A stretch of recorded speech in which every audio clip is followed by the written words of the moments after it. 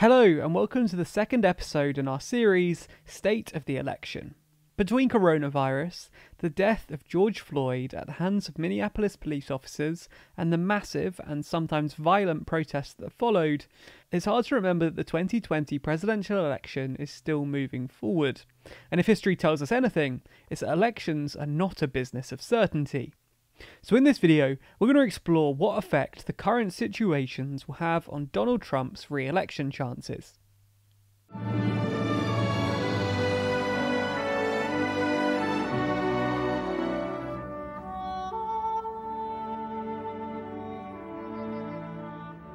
We've talked about our States with Shoes designs a few times before, and we've told you that you can buy some of the designs on merch.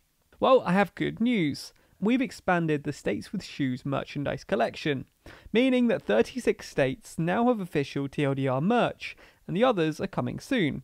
You can find those designs and all of the items they come on by heading to our merch store. It's linked down below. So far, the election season has been largely focused on the Democratic primaries, and it's worth noting that while Biden is the only Democrat left standing after besting nearly 24 of his fellow candidates, and thus the presumptive Democratic nominee, that process is still technically ongoing. At the time of writing, Biden has secured about 97% of the delegates required to clinch the nomination, and primaries were held on Tuesday in Indiana, Maryland, Montana, New Mexico, Pennsylvania, Rhode Island, South Dakota, and the District of Columbia. Biden's choice for running mate is also still up in the air. As you may know, Biden did commit to choosing a woman as his running mate, and several weeks ago, we posted a video exploring 6 potential female running mates for Biden. That said, we won't rehash those candidates, but there's a link to that video in the description if you want to know more. What we will say is that several candidates seem to be campaigning for the job, probably none more so than former Georgia gubernatorial candidate Stacey Abrams. So let's take a look at some of the other candidates that we haven't covered yet. Florida Representative Val Demings is a former Orlando police chief and one of the House managers during the failed impeachment attempt of Donald Trump. Given the recent situation surrounding the death of George Floyd, Demings could provide a voice for a potential Biden administration to address the brutal police practices around the country, especially given her law enforcement background. Another advantage that Demings could bring to the ticket is that she's from the electorally rich swing state of Florida. Michigan Governor Gretchen Whitmer is another candidate for the position. While Whitmer does come from an electorally rich state, and one of the states that handed Donald Trump the presidency in 2016, her handling of statewide lockdowns, combined with her inexperience with national politics, as she's only had state office, could actually hurt Biden's election chances, with some Michigan residents disapproving and even protesting Whitmer's lockdown orders earlier this year. While New Hampshire Senator Jean Shaheen declined to be vetted for the position, New Hampshire's other female senator, Maggie Hassan, has consented to be vetted. New Hampshire has only 4 electoral votes, and so does not provide an electorally rich prize for Biden. But Hassan does have an advantage of being only the second woman in United States history, the first being fellow New Hampshire Senator Jean Shaheen, to be elected governor and senator.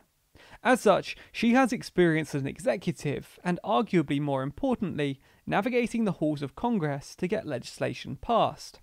However, Biden himself served as a senator for over 35 years, and so he certainly already has some of that experience himself. Now, while some say that voters do not pay attention to running mates, this election could prove a turning point with that regard. Given the ages of Donald Trump, who'll be 74 on his inauguration day, and Joe Biden, who'll be 78, the running mates of the 2 candidates could be much more integral in this election than in the past. So, who do you think that Biden should pick as his running mate? Let us know your thoughts in the comments below, and be sure to check out our other video where we discuss some of the more mainstream candidates being considered.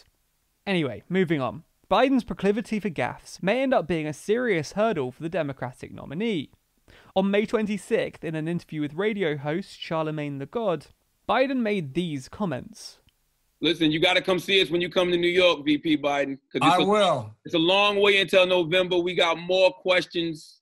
You got more questions, but I tell you, if you have a problem figuring out whether you're for me or Trump, And you ain't black. It don't have nothing to do with Trump. It has to do with the fact I want something for my community. I would love to see. Take a look at my record, man. I extended the voting rights 25 years. I have a record that is second to none. The NAACP has endorsed me every time I've run.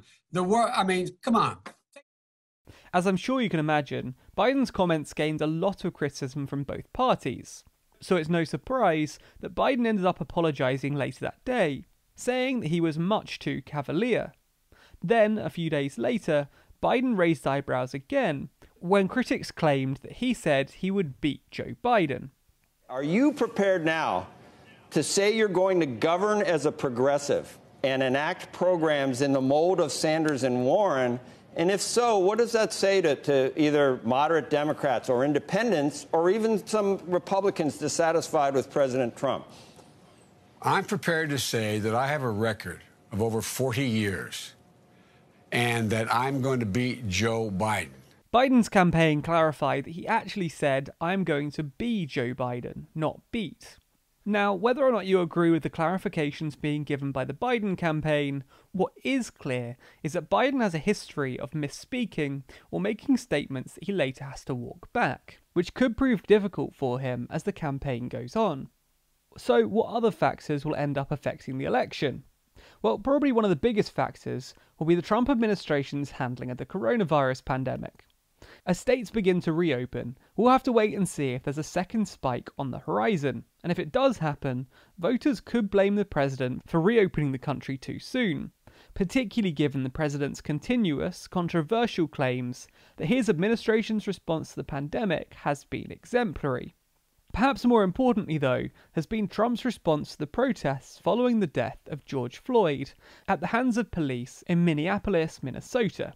Now, we won't go into any details about his death or about the protests, but you can check out the video we made on that topic if you're interested. There's a link in the description. Anyway, Trump's photo op at St. John's Episcopal Church earned a good bit of criticism, particularly after reports surfaced of him using tear gas to disperse a peaceful crowd protesting. In fact, even faith leaders condemned Trump for the move. Now, this type of response isn't without precedent in US political history. In July 1932, then-President Herbert Hoover was seeking re-election when a group of approximately 17,000 World War I veterans and their family marched on DC demanding bonuses that were not paid until 1945. The crowd was dispersed using force, including tanks, cavalry units and tear gas. Coupled with the already crippling effect of the Great Depression, this incident led to Hoover's landslide defeat that year. So, what do you think? Could this be Trump's bonus army moment? Let us know your thoughts in the comments. Anyway, the United States essentially functions with two major parties, and we know that will obviously mean that the race is between Trump and Biden. But that sometimes makes it difficult to remember that there are other political parties in the US. On that note, the Libertarian Party recently announced their nominee for the 2020 presidential election, Joe Jorgensen. Jorgensen is a political activist and professor of psychology at Clemson University. Unsurprisingly for a libertarian, Jorgensen is campaigning on reducing the size and scope of the federal government.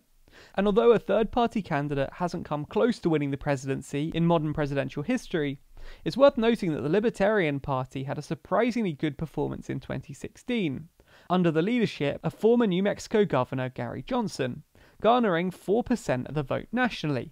In fact, some even blamed Hillary Clinton's loss in 2016 on third-party votes in certain states.